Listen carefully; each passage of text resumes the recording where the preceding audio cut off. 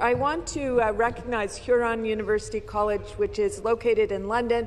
They are launching a new degree program this September in animal ethics and sustainability leadership. It's the first program of its kind in the world, and it's thanks to the vision and passion of Dr. Kendra Coulter, who is a globally recognized expert in animal welfare advocacy.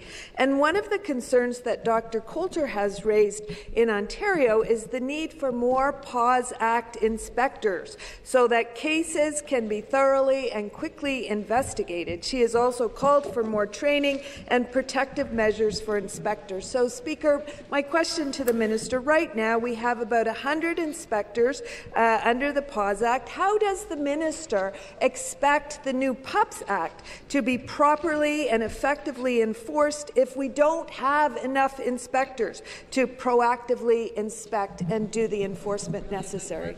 Back to the member from Brampton North. Thank you. Thanks, Madam Speaker, and thanks to the colleague for the question. That's good to know about Huron University as well. We would love this bill will be going to committee, so we'd love to have them come to committee and testify that as well.